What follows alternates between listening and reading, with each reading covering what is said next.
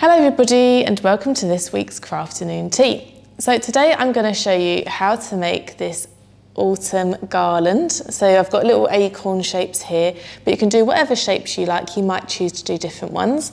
So all you're going to need is an old book, a piece of coloured card. I've got a sort of brownie colour here. If you don't have that, you can paint it to fit your design, and also a piece of string and a bit of PVA glue to put your pages together.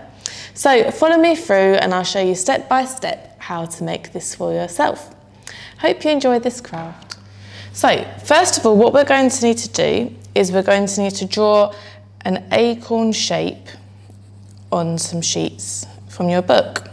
So just get an old book, one that you're not using anymore, and rip out, I've got 5 pages here, but you can make the garland as long or as short as you like. So I've just sort of drawn a rough shape out. I'm not sure if you can see that, but what I'm going to do now is I'm going to cut it out, and then I'm going to use this one as a template for the rest of my acorns.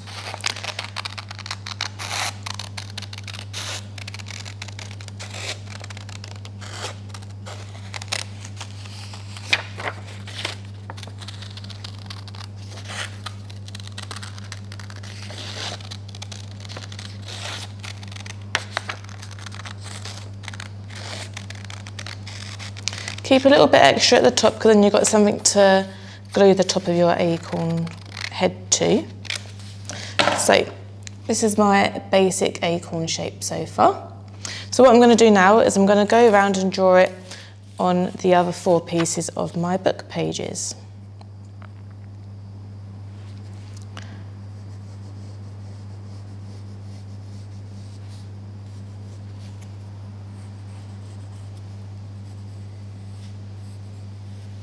Try and keep them all the same sort of shape and size, but you could choose to do some bigger ones and you could choose to have some little ones in between. Have a little play around, see what you like. So once you've drawn all of your acorns out,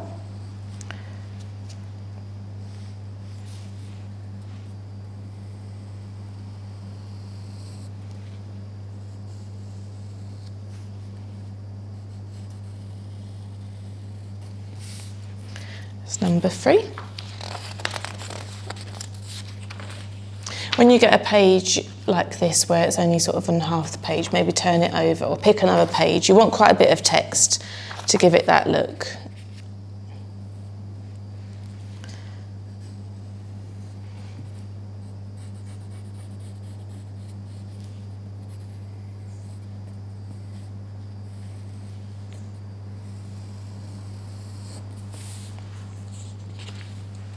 Last one.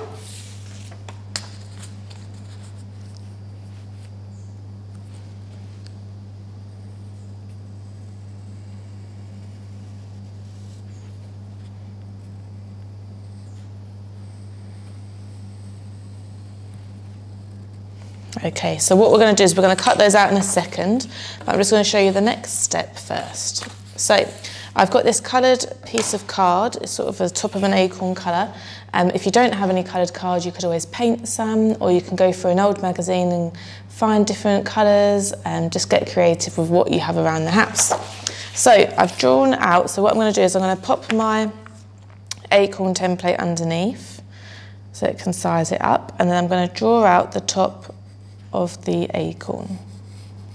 And again, I'm going to need to do another 4 of these from my initial template.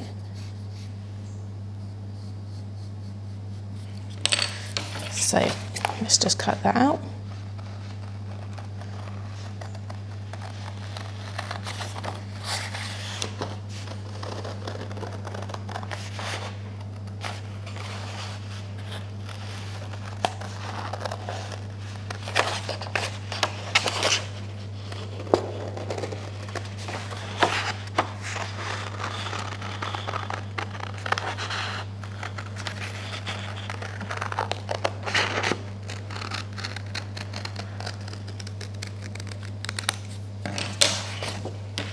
There we go, so there's the top of our acorn. So what we're going to do now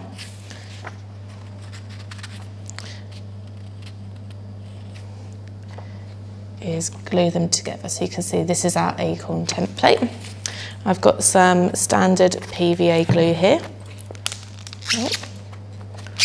I'm just gonna, you can use a glue stick or whatever you've got around the house, glue gun, just make use of what you've got.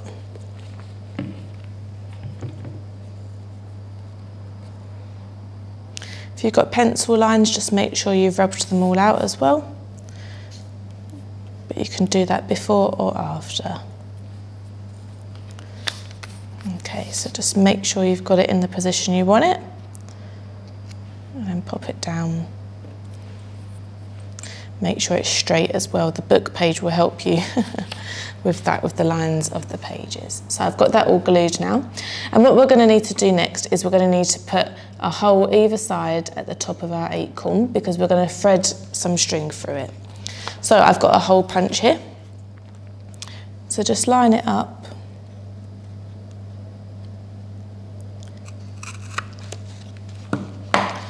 And press your hole. Can you see that? So I'm going to do one the other side as well.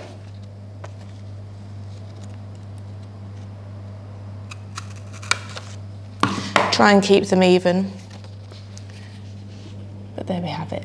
So join me in a few seconds and I'll show you how to thread it all together once I've cut out the other templates. See you in a sec. So welcome back. So now we've got all 5 of our acorns cut out and ready to go. So what you need now is a ball of string. So what I'm going to do first off is this is the front of my acorn, so I'm going to thread it through the front so that the big strip of string will be at the back, and pop it through there as well. And put it along enough, because you've got to fit all 5 on there and you want to have them evenly spaced. So I'm just going to pop that down there for a minute. I might have to shuffle them along a bit further, but let's see how we go. So we're going to thread it through again through the front and back out this way.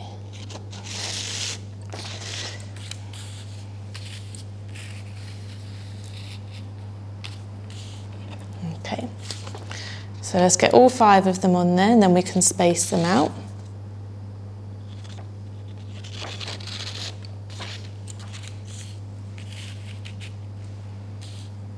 So I'm probably going to need to shuffle them along a little bit more.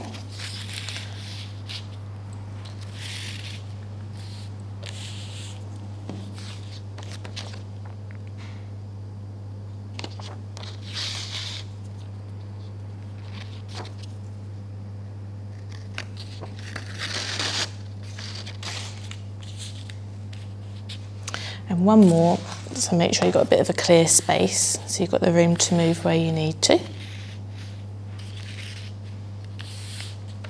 And you want to have a bit of an overhang so you can hang it where you want. So let's give it a little bit more room.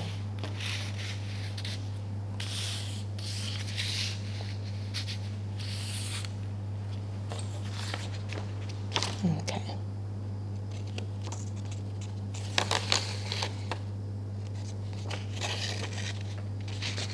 Perfect. So once you're happy with your spacing, I want to have mine quite close together, but you can space it as much apart as you like.